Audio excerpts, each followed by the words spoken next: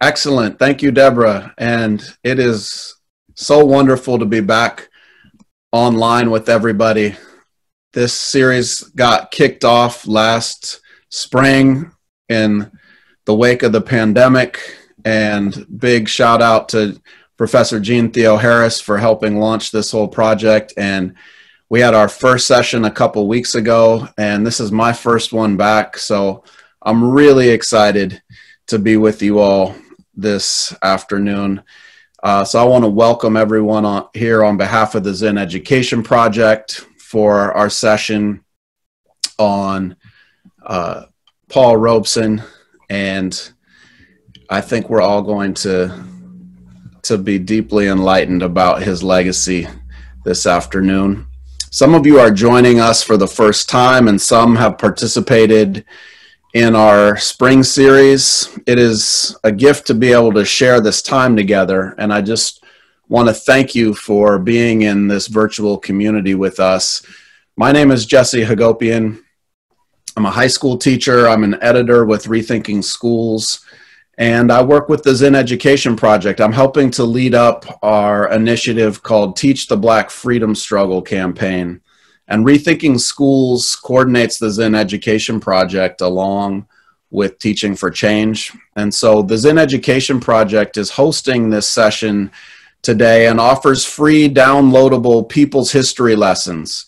We won't sneak them under your door, as we were charged with by the Trump administration, but we will make them online and available for you to download. And many of you have used these for middle and high school classrooms from the Zinn Education Project website.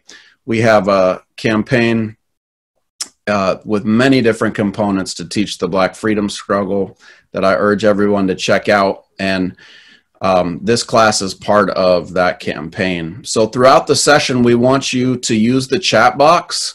You can post questions in the chat box, comments, resources, ideas that you have about our topic. We will read your questions, and then Dr. Carr will try to respond to some of them after the breakout groups. So we'll do our best to answer as many questions as we can, but we're not sure if we'll be able to get to everything. We'll do a short evaluation at the end, so please don't leave before you've filled out the evaluation.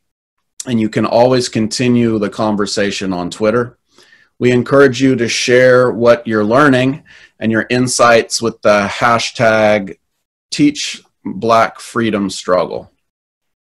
And now we're ready to launch our conversation. And after about 25 minutes, we'll pause so that you can meet each other in breakout groups and share your thoughts with one another. And so now I am thrilled to introduce you to Dr. Greg Carr, who insists I call him Greg. So I'm gonna work on that. He's Associate Professor of Africana Studies, the Chair of the Department of Afro-American Studies at Howard University, and Adjunct Faculty at Howard School of Law. Carr is the co-founder of the Philadelphia Freedom Schools movement and is an advisor with the Zinn Education Project Teach Reconstruction campaign. Welcome, Greg. Appreciate you being here.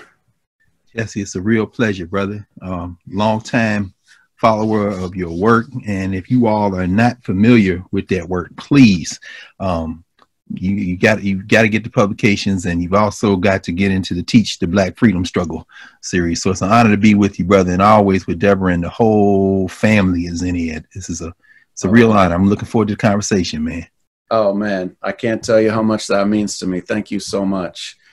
So let's dig into this. I gotta say, like, preparing for this interview has been so much fun to read about Paul Robeson's life again and listening to podcasts, and I'm just so immersed in his world. And I came across this incredible clip of an interview with Paul Robeson I thought we could start off with, and then I just want to ask you a question related to it. So maybe Deborah can cue up and start it off.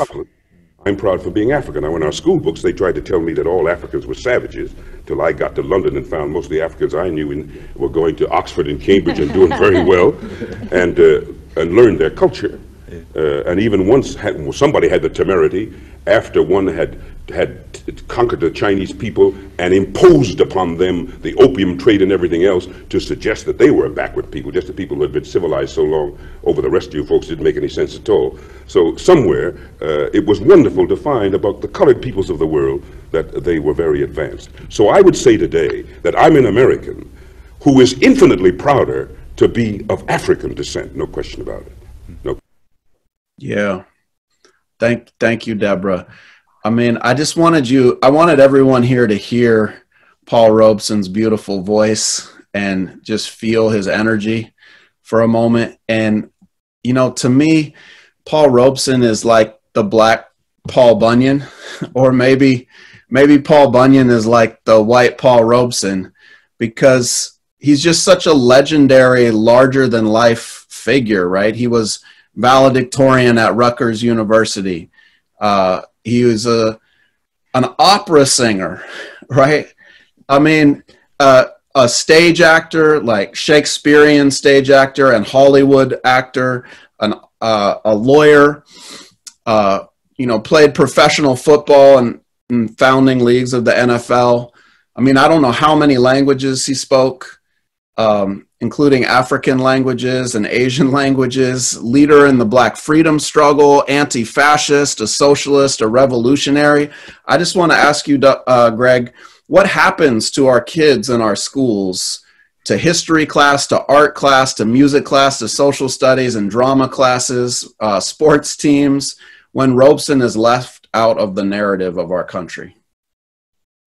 Jesse, first, thank you for playing that clip, brother, and for allowing that ancestor to open the way for our all too brief conversation tonight. And like I said, I'll keep my end of our back and forth brief, because the beautiful thing about this technology is it allows us to go global. So we don't have to worry about Paul Robeson getting on a transatlantic phone line to sing to the Welsh miners, or standing at the Peace Arch in Washington State singing across to the folks in Canada.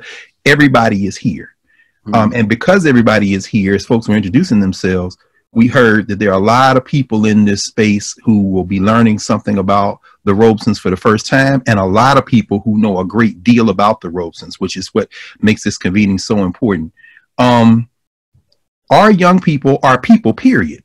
It reminds me of something that one of Robeson's great influences, who he really looked up to, the famous picture of them shaking hands in 1949 at the Paris Peace Conference, W.B. Du Bois once said about, he said, one of the great tragedies in the world is that people don't know enough about other people. And I think both Paul and Essie Robeson, his wife, his partner, really are two outsized examples of human possibility.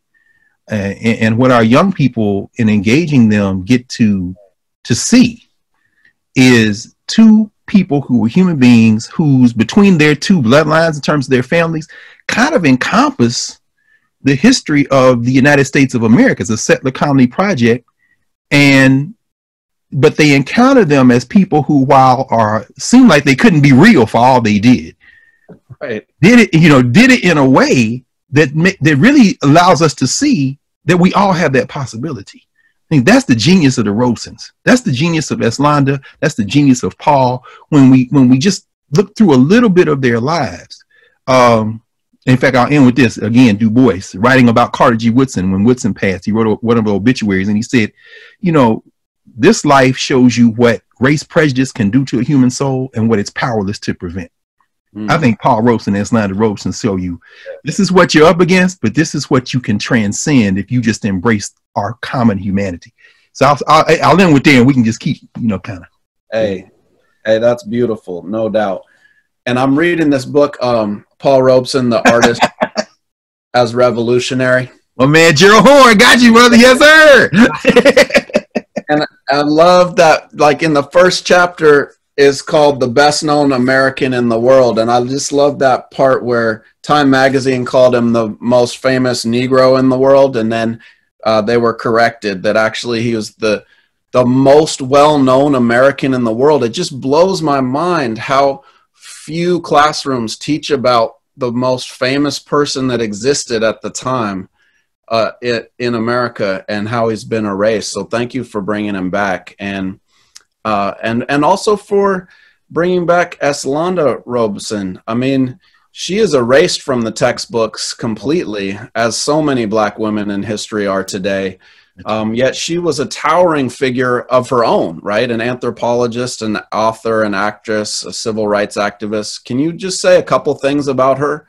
And then folks can read the book by Barbara Ransby. Barbara Ransby, there it is. That's London. That's the one to get, right? Barbara Ransby's book. We got them, right? So, and she is incredible. In fact, when you played that clip of Paul talking, it reminded me of this book. This is her book, African Journey.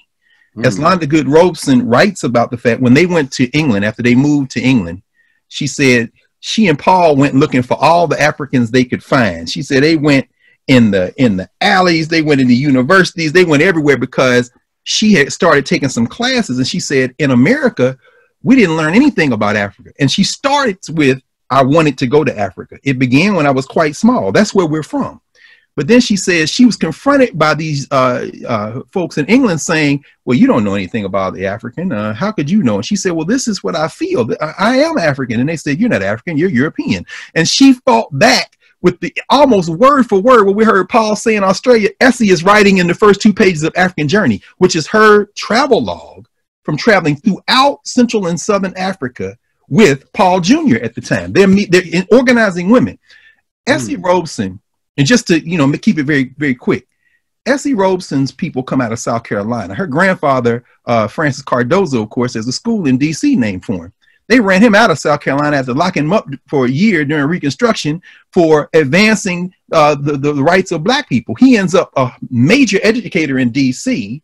Then his daughter, Essie's mother, is a brilliant kind of lay chemist, really, which is what leads in some ways to Essie's interest. She becomes the first chemist on staff at Columbia Medical Center. And then when she and Paul meet around that time, she decides to move from her career as a scientist to become his manager. And she's really, in many ways, the reason we even know Paul Robeson in any way. She's the one who manages his career and then decides, after conversations with folk like Zora Neale Hurston in New York, I'm going to be an anthropologist. So she's writing book after book after book. And so that's that line. And when you match it with Paul, whose father escaped enslavement, you understand. Oh, I should mention that, whose father escaped enslavement, whose mother actually came out of a line that produced his mother's sister's daughter, who is his first cousin, Sadie Tanner Mossel Alexander, out of Philly, whose people moved to D.C. so she could go to M Street High School, now Dunbar. This convergence of these two human beings, it's almost like, what can you throw against the human spirit?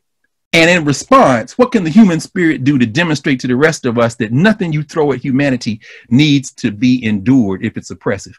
Eslanda Robeson is remarkable. And when she finally makes transition in 1965, Paul lives another 10 years.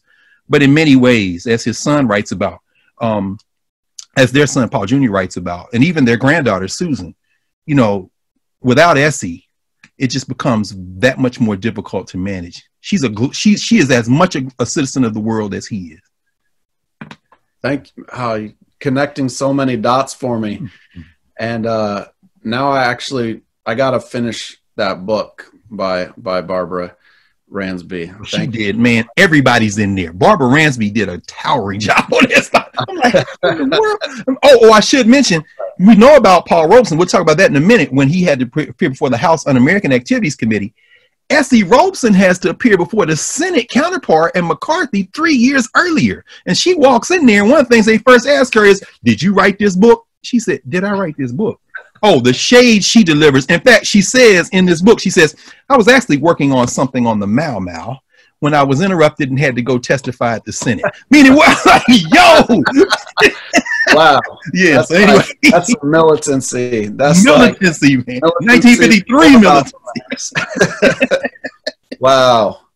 That leads me to my next question, because I want to talk about this McCarthy era that they both lived through and both were persecuted under. They faced extreme repression from the McCarthy era witch hunts and the HUAC. So how does McCarthyism disrupt struggles for racial and social justice, both back then and you know, the modern day versions of McCarthyism that we're struggling through today. Jesse, man, when you mentioned that piece from Time that Gerald quotes, yeah, it's remarkable, isn't it, for this man to be one of the most recognized human beings in the world, arguably the most famous American in the world, in the mid 1940s, records Ballot for Americans, does all this stuff, extreme, you know, he and Lloyd Brown, his partner, they go into the USO tours. I mean, he's doing all this work. And within the space of 6-7 years, goes from doing $100,000 a year and being this huge patriot, the NAACP gives him the Spingarn Award, to maybe making $2,000 a year, singing in black churches and being an enemy of the state. He and his wife's passports are taken. You put them with Louise Thompson Patterson and her husband, William Patterson, his friend, Shirley Graham, Du Bois, W.B. Du Bois. They make them into enemies of the state. And that small group of black kind of bourgeois leaders like Roy Wilkins and them, they turn their backs on them. I think it's really the confrontation we face today. Anytime you see global solidarity movements, the fascist elements, and he called himself, literally said, I am an anti-fascist. So I guess if Paul and Jesse Robeson were here today, they'd be labeled Antifa in some way. So, but you know what I'm saying? Which actually kind of goes, I think, to spark the beginnings of conversation around the question you raised, which is what happens when ultra nationalist movements, right movements, which have infiltrated, if they were ever absent, the apparatus of the state, feel threatened by those who pick our common humanity over anybody's national or state interest, particularly finance capitalism. And so they had to come for them because at that time, as Gerald Horne writes other places, by the 1950s, the world is shrinking. These anti-colonial movements are going, and the United States is in a competition to try to sway global opinion, to recruit some of these countries that are gaining and taking their independence onto their side. And they've entered the Cold War, and Paul and Jesse Robeson become casualties. And they are attacked. And they're not only attacked by the apparatus of the state, by government, they're not only attacked by the apparatus of entertainment, where all the bookings dry up except in the black venues. They're also attacked by those who should be in solidarity with them. That's what Peekskill is about in 1949. I mean, you look at Peekskill where you got United States veterans fighting Union folk.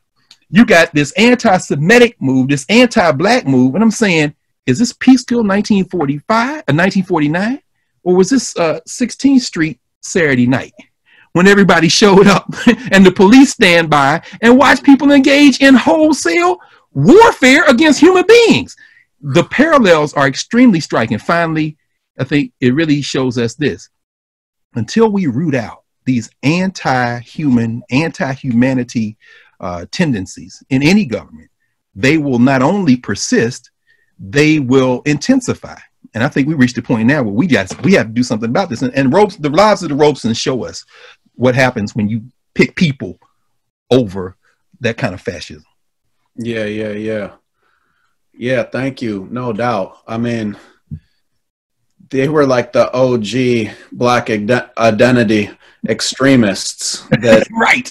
But Jesse, I should say this. Robeson's born in 1898.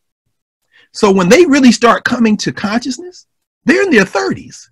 Right. So when Paul Robeson first starts talking about, I had no choice but to make my choice as an artist. Some people will say, well, that was then, give young people time to grow. We all need time to grow.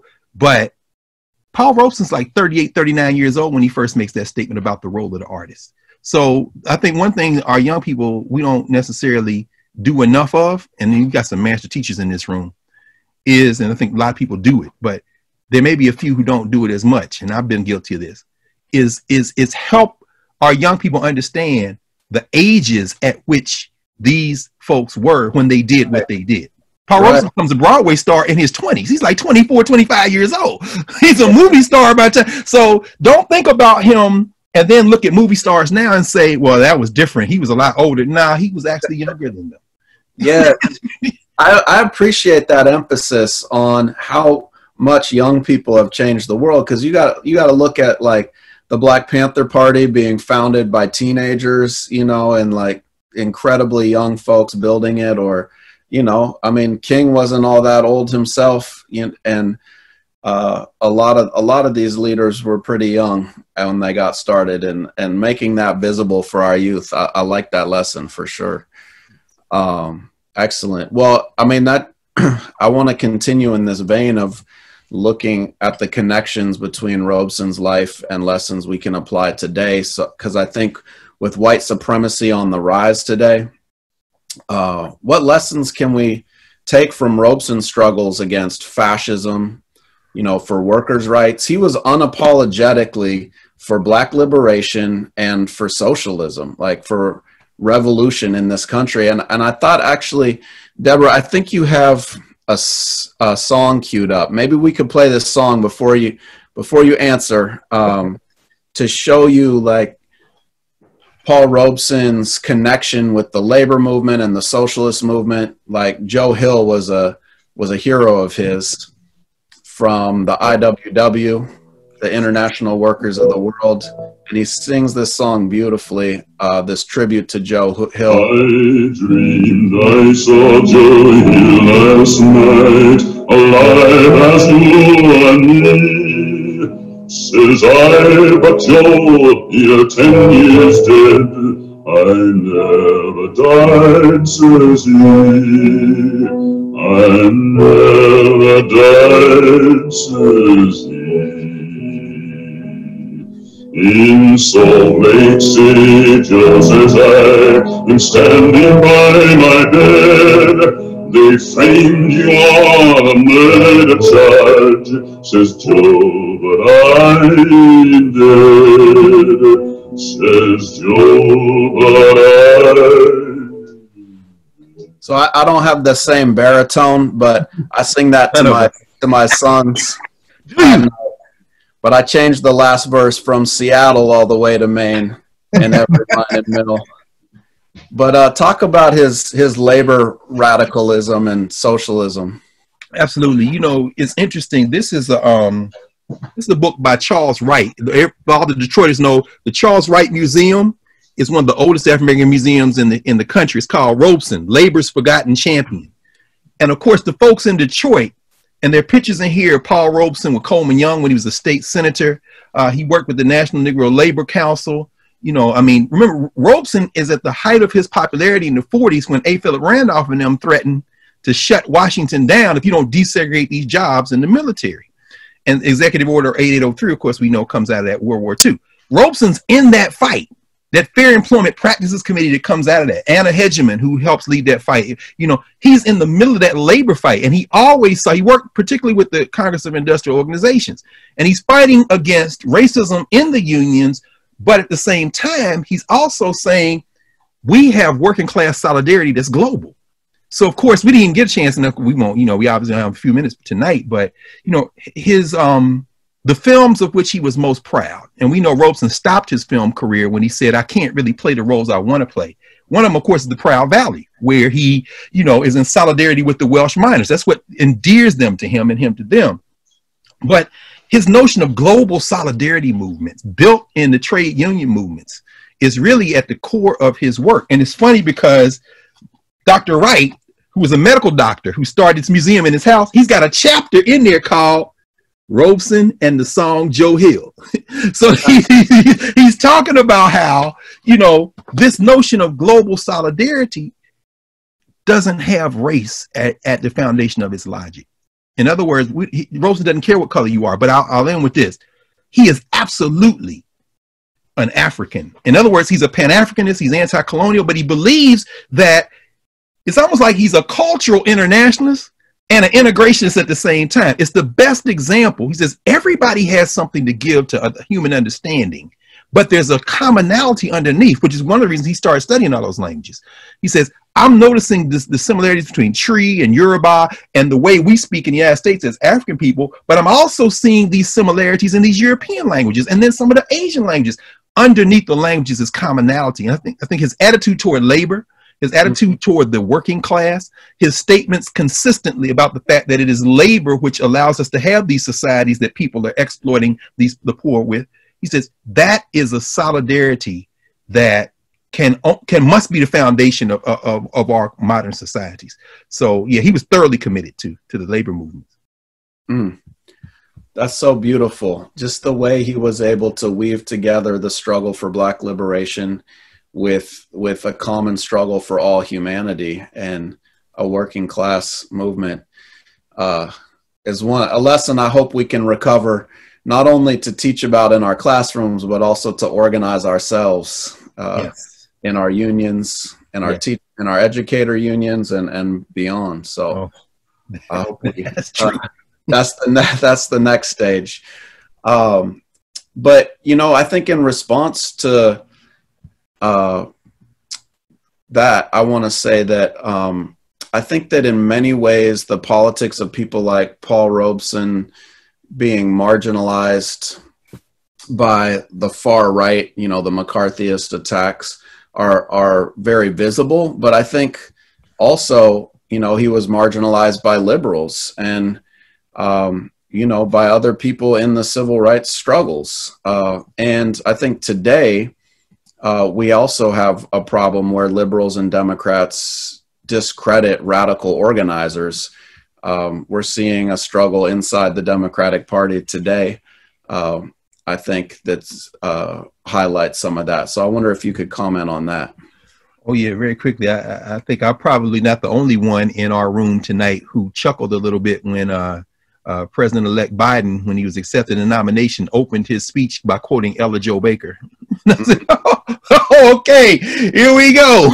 How far are you going to go with Ella Jo Baker, who, of course, was a great comrade along with Claudia Jones and all of the Robesons? I'm like, yeah, you don't really want that smoke, bro.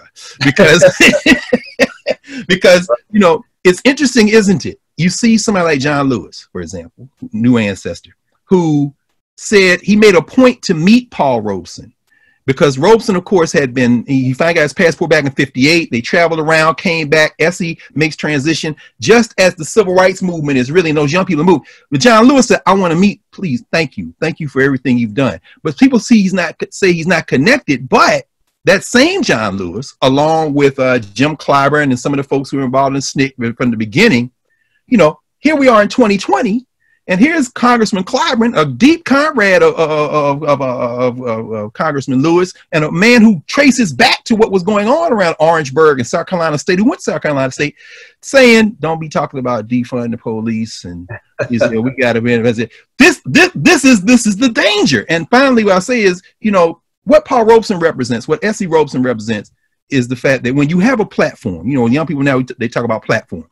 When you have a platform like that, you can inspire people by the choices you make, which is why he writes in Here I Stand, I had no alternative.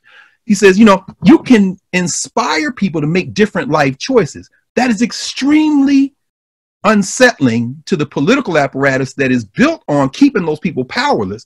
And then the liberals, black, white, or otherwise, have a decision to make.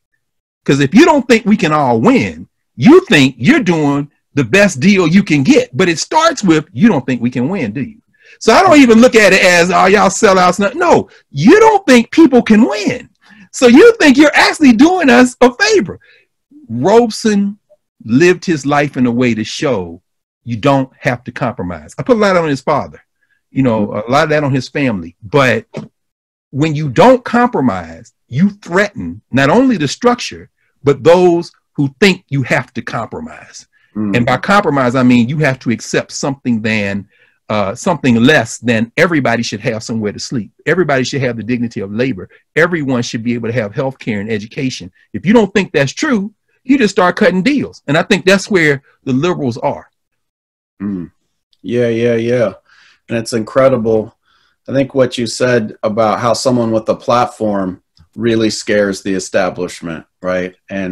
But at the same time, Paul Robeson knew that the change wasn't going to come from him alone or a collection of people with a platform, but by the masses of people. But I see an echo today with like Colin Kaepernick using his platform like that terrified the establishment that this religion of football on Sunday that was a shrine to American patriotism could get upset. And that could become a platform for radicalism as well. So, I mean, I see how Robeson brought radical ideas to the mainstream in a similar way. So, well, and can you imagine? I mean, you see what they did. We see what they did to Cap. I haven't seen a down of football since, but right.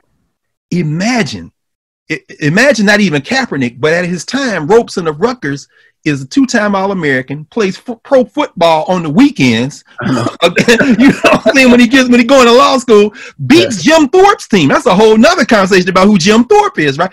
This guy is the baddest athlete in the country and the baddest actor, one of the baddest actors in the world, and one of the top 2 or 3 recording artists so it's like, okay, put LeBron James with Drake with, I mean, you know what I'm saying? And then says, and you all, I'm for everybody. In fact, I'm gonna stop singing for 2 years, and he said, no more pretty songs. Oh, wait, hold on. So you imagine, the biggest, you name it, coming up saying, you know what? No more pretty hip hop. No more. I'm gonna wait a minute. What is this guy doing? When a guy like that, to repurpose finally what they say about Dave Chappelle now, except this is like for real, doesn't even compare. A guy like that's too big to cancel. You can't cancel him. Only thing you can do is take his passport. Why? Because if you want to beef with him, he's on a plane. Next thing you know, they named a mountain for him in the Soviet Union. Now he's in China. Where's this guy? Now he's in England. You know what? Take the guy's passport, and they still couldn't break him. Yeah.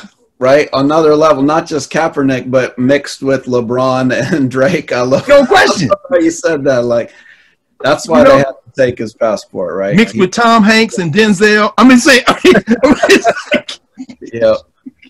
Yeah. That's on another level. Another level, man. There's a couple more questions, but we're coming to the time. This is such a rich conversation to launch. Our study small groups here, and so I think we'll move to our small groups here in just a moment. I'm loving the chat too. People look at the Jackie Robinson piece. I saw the Paul Robeson folk, the Robeson House. If y'all don't know, y'all got to check them out. The Robeson House. Shout out to Chris from the Robeson House in Philly. No question. And I see Rabbi Hillel. I'm with you, brother. Ballot for Americans. That and the house I live in. That should be on endless loop. Maybe we can listen to some of those at the end of the program today for sure. Right, exactly right. So, we have people from the UK here with us today, across the pond. So shout out to y'all for staying up late and joining us in this session. It's past midnight there. So I just thought, it's an incredible opportunity to just say that you can learn a lot from us here about his life, but also there's a lot in the UK to learn about Paul Robeson. Maybe you just want to say a word about his relationship to the UK. Oh, of course. It's interesting. Robeson is 32 years old when he gets that role. And we know he's born 1898 in Princeton. He grows up in Somerville, goes to Rutgers on scholarship, Phi Beta Kappa there, goes to Columbia Law School, gets married to Essie. Now Essie is like, hey man, you need to maybe look at this stage stuff. So he starts in the Black Theater, the Colored Wise. Then he comes over and gets on Broadway and he does, Shuffle Along, things like that. Now he's going to jump the pond in 1930 and go play Othello, which is still the longest running engagement of Othello in England. It's like, wow. And this isn't, Ira Aldridge had preceded him in the 19th century, but now he's really bigger than ever. And while he's there, he and Essie, which is what she's writing in African Journey, they start dealing with the Africans there, meaning the African students. He starts making movies. He films Sounders of the River.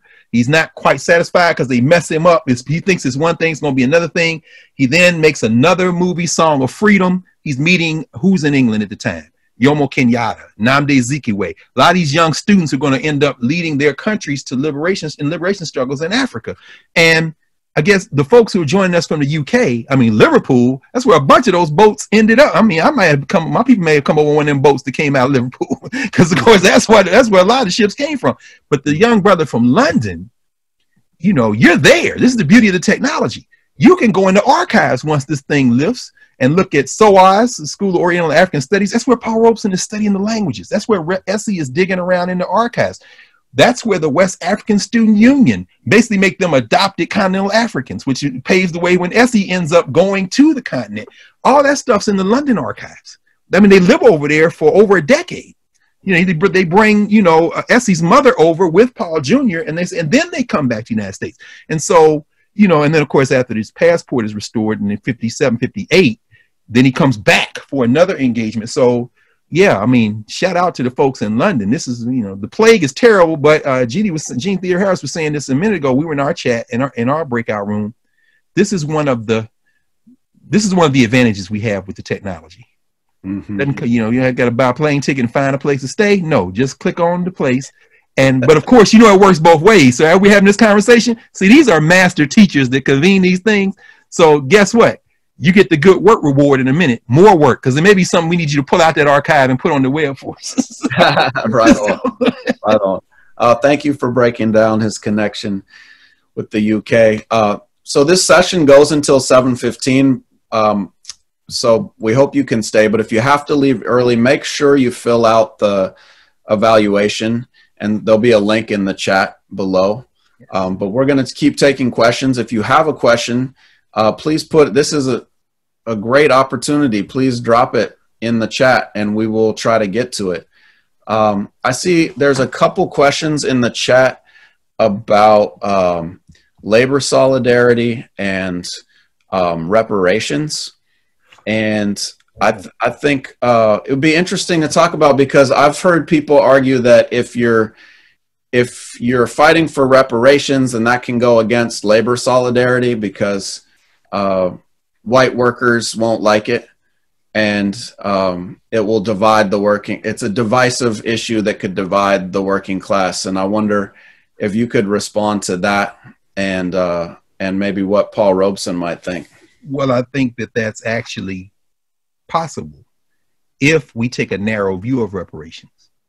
There's a dimension of reparations that are cultural, spiritual, and that is the harm that was committed against, people of African descent here in the United States, for example. And of course, we can't underscore enough the fact that there are numerous people that have been damaged as groups, Native Americans, of course, included. But if we're talking about a solidarity movement that accrues to the benefit of everyone, then we're talking about something that is going to ultimately benefit us all. So the idea that everyone has healthcare, everyone has education, that's a huge thing to build solidarity around.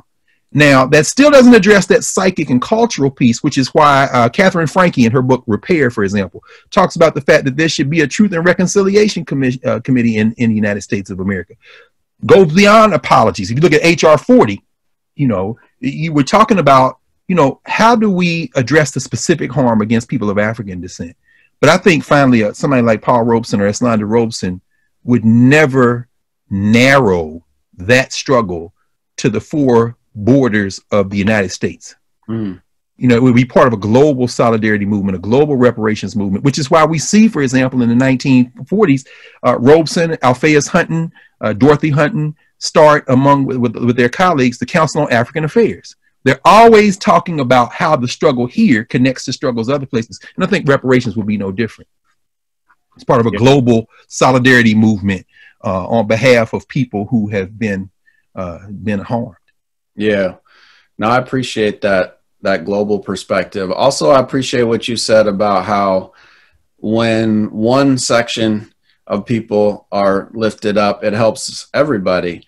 I mean, we got to learn that lesson right now in the COVID era. Like, we're only as safe as the least insured among us, right? If people are getting sick and can't access healthcare, then we're all at risk. And so how do we look for the most injured in our society and lift them up, I think. Yeah, that's right. So then there's a question that someone asked about, how do we teach Paul Robeson to elementary school?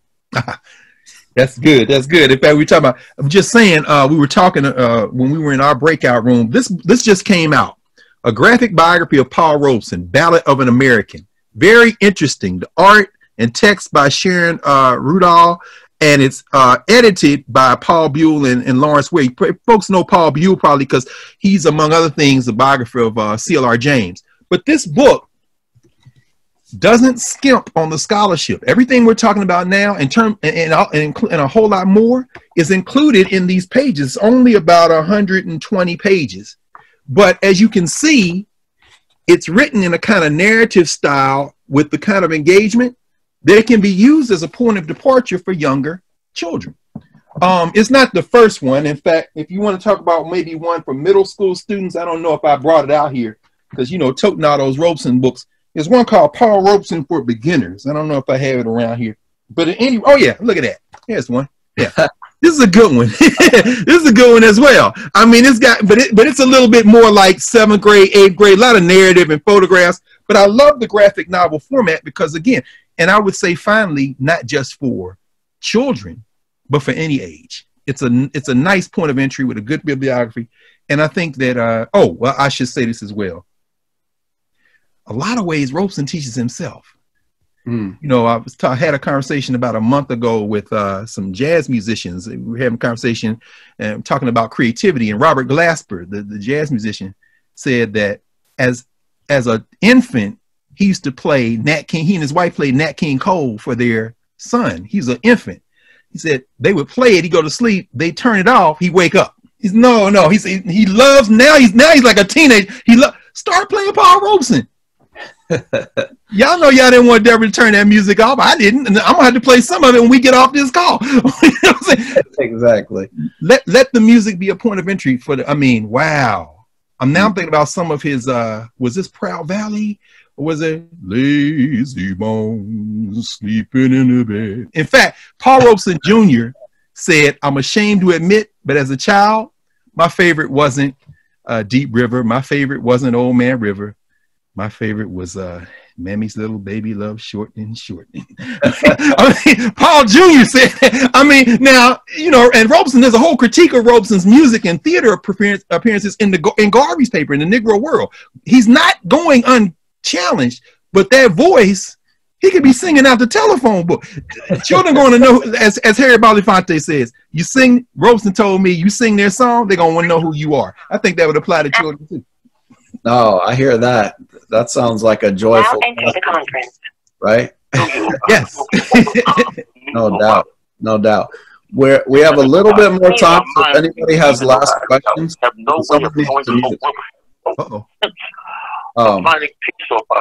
can everyone double check that you're muted? Appreciate that. Here tonight, people. Let me see. Did I help?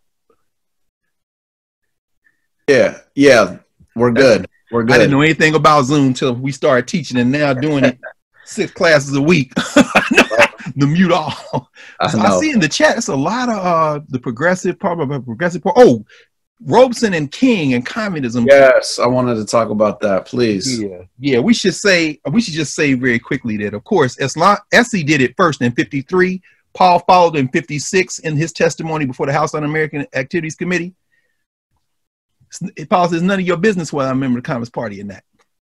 And this is why we have these protections, these constitutional protections. But Dr. King, very interestingly, near the end of particularly toward the end of his life, King, oh, by the way, parenthetically, of course, people often refer to Martin Duberman's biography of Robeson, and it's a good place. It's got a lot of facts in here, but there's so many different things, and a lot of Robeson's people, his son, Lawrence Brown, a lot of people wrote biographies, so I would read them all if you have a chance. But Malcolm X, at the funeral of Lorraine Hansberry, as Paul Jr., they were in Harlem. He said, can I meet your father?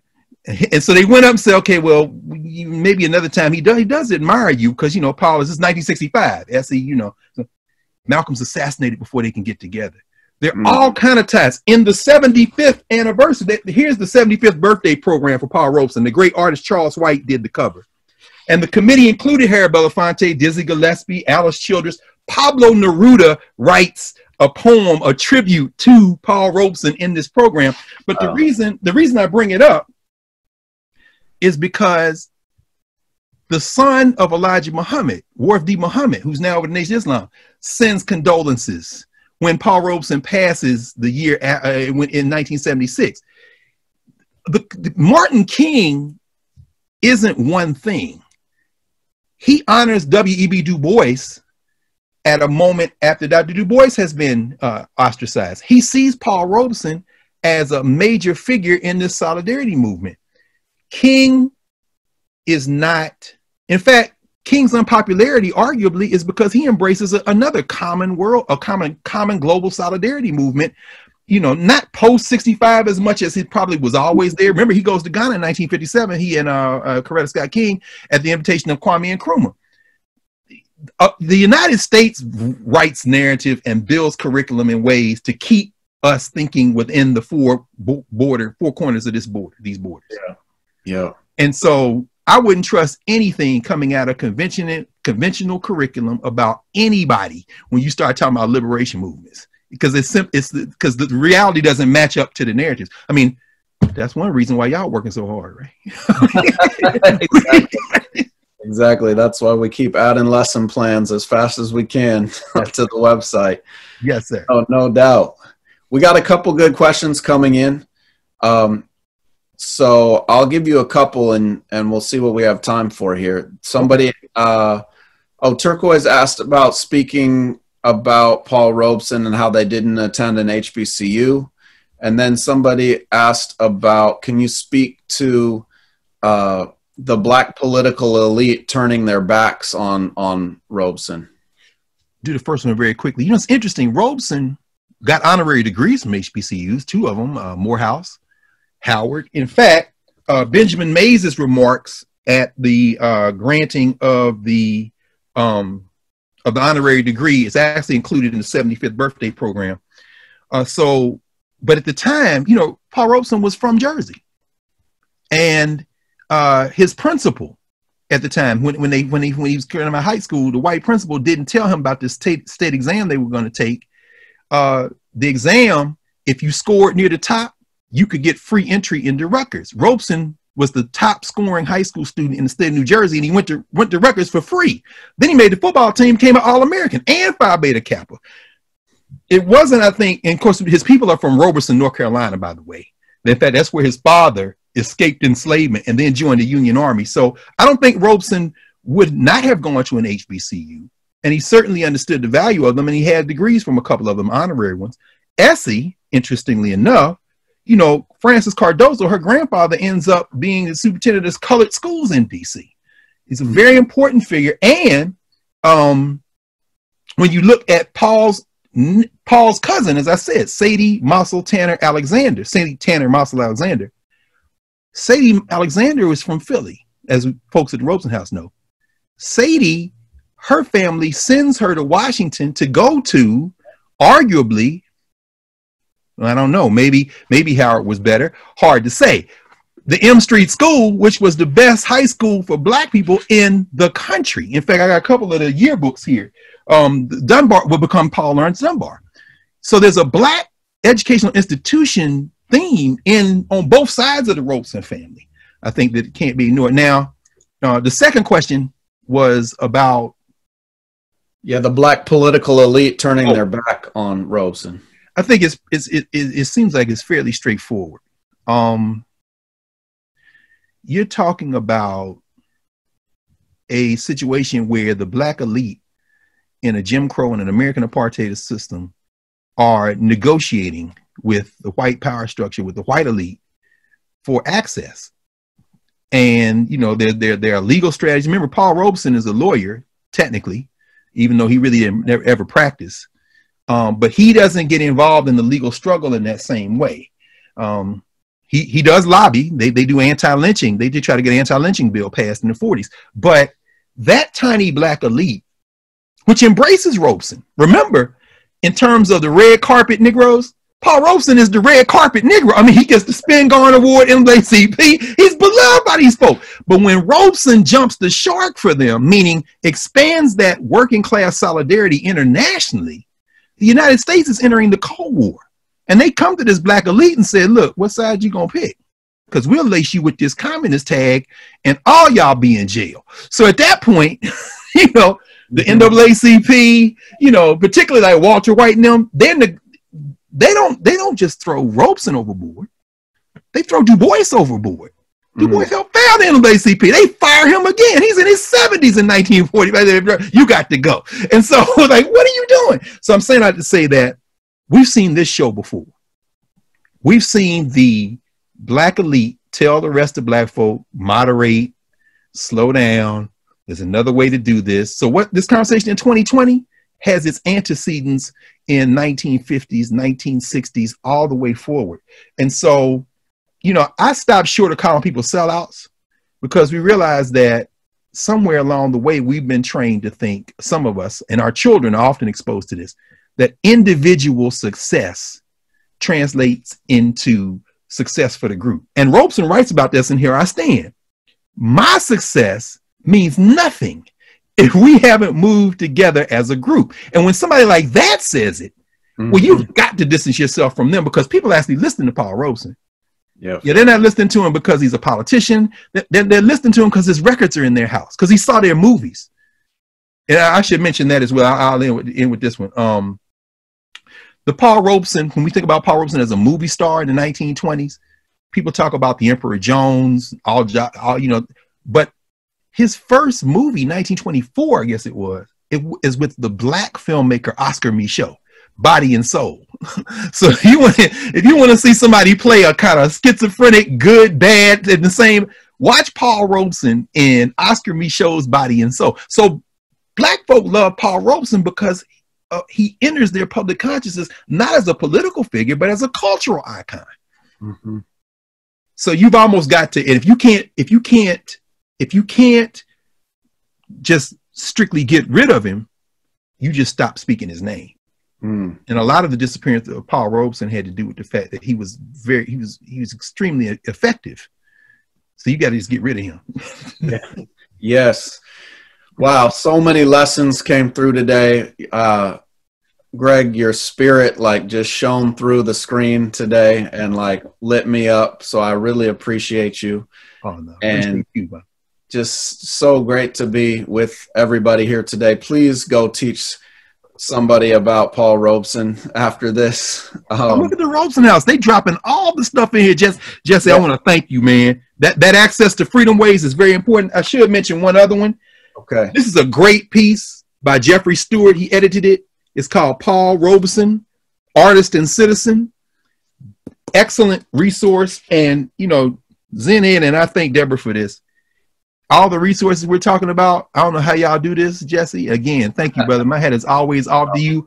But all the resources will be, they're going to have it somewhere for everybody to have. So at least the list. Yeah.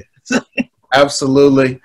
Thank you to Deborah and to Sierra and everybody for helping make this possible. And Greg, your stacks of books are also an inspiration to me, because you know I've run out of bookshelf room too, and I felt like, well, I guess I should stop getting books at this point. But you've let me know.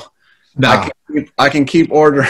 I'll be okay. Squeeze them in, brother. No question. I ain't got nowhere else to put them. That's why. I love it. I love it. Thank you for that. So we're gonna have to end this session, y'all. Thanks everybody for being here. But before you go, please fill out the feedback. There's the link in the chat, and let us know what you learned and what you thought. And before doing the evaluation, though, please unmute yourselves and you can share your thank yous with Dr. Greg Carr. Thank you so much. Thank you very much. Thank you, Jesse. Thank you so much.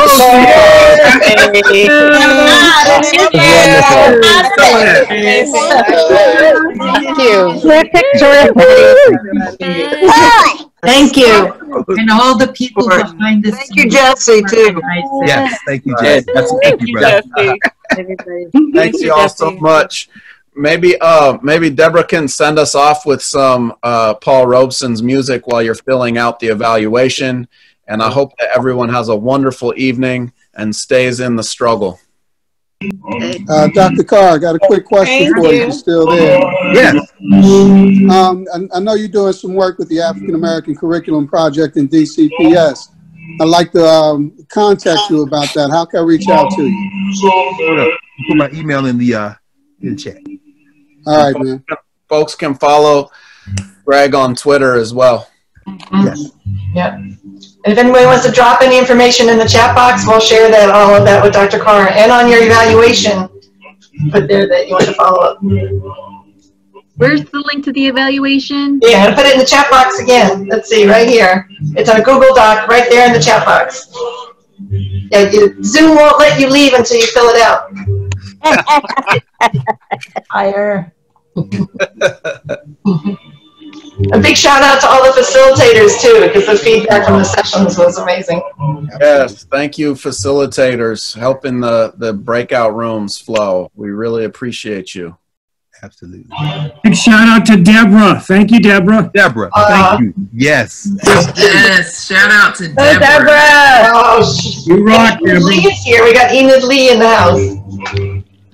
Yes. Oh, Enid. Wow.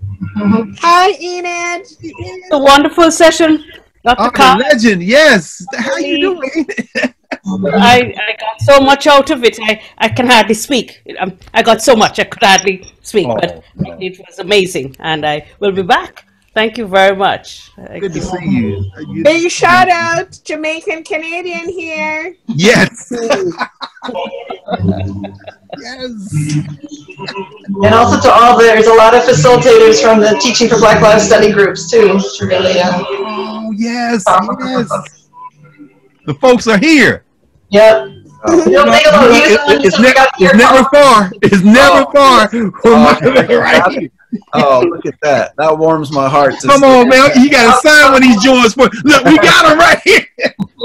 When this plague is over, I got to get you to sign this, bro.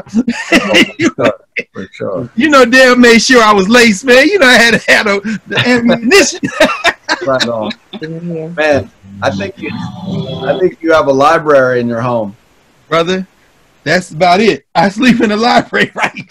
That's right. Glad. Yeah. I heard the story about Arturo Schomburg, that he was collecting so many books and memorabilia that his wife said, if you don't move this out into a museum, I'll be moving out. Right.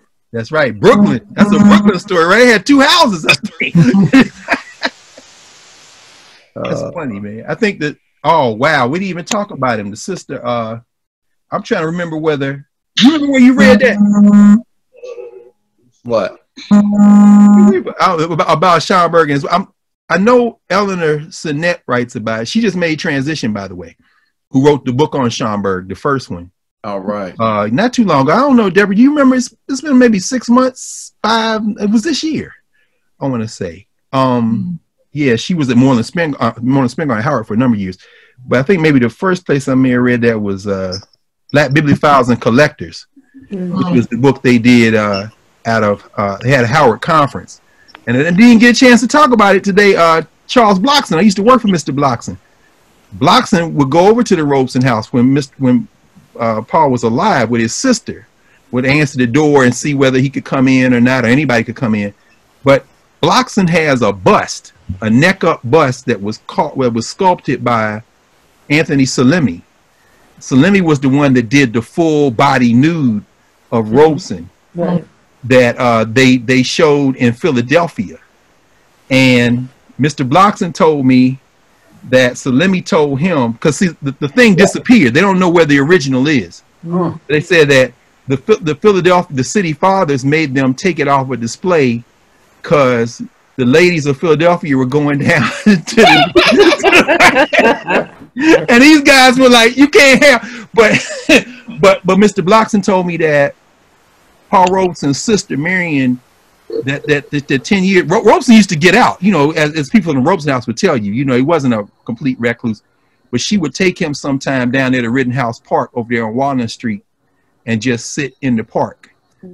And he's low key, nobody was checking for him in the 10 years of his life, last 10 years, because there was a time when the bronze nude of Paul Robeson rewrote the eyeballs of the white citizens of Philadelphia. so the old man used to go down there and sit in the sun. I don't know. Yeah, but Mr. Bloxon has a bust of himself because he's a Robeson. Robeson is his man. But Tony Salemi, who made that sculpture, sculpted Mr. Bloxon's head as well. We didn't get a chance to talk about that. Thank you for the footnote there. Yeah, bro. I appreciate everybody. We'll close it out with some music. Y'all have a wonderful evening. We'll catch you at the next Zinn Ed People's Historian class online. And stay strong, y'all. Stay healthy. Stay in the struggle. Y'all be careful, bro. Love to the Thank family. you. Thank you. Thanks, Dr. Carr. Thank you. No, thank you. Thank you. Thank you. Thank you. Thank you. Thank you. Thank you. Good night, everybody. Bye. A sacred democracy. What is America to me? The house I live Is that dry? on America's state. It took forever. With the people that I hate, the children in the playground, the faces that I see, all races, all religions, that's America to me. The place I work in, the workers at my side, the little town where my people live and die, the hungry and the wretched, being free, the right to speak my mind out, that's America. Okay. All right, I'm going to formally end the session, and we'll see everybody next month, if not before. We've got Dr. Kadada Williams in December, Jean Theo Harris in January, Clint Smith in May, and more coming up in between. So, and please share your teaching stories. We'll send a follow-up email, and if you teach using any of these resources or already do about Paul Robeson, please email us so we can share those stories. Thank you, and good evening.